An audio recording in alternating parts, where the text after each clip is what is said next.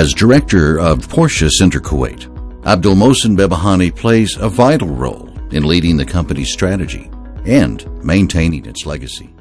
Having grown up in both the Behbehani and Porsche families, he shares an immense passion for the Porsche brand. Throughout day-to-day operations, he devotes personal attention to every aspect of the business to ensure that all processes meet with the highest standards. In addition to daily tasks, much time is spent in developing long-term planning and steering the future of Porsche Centre Kuwait.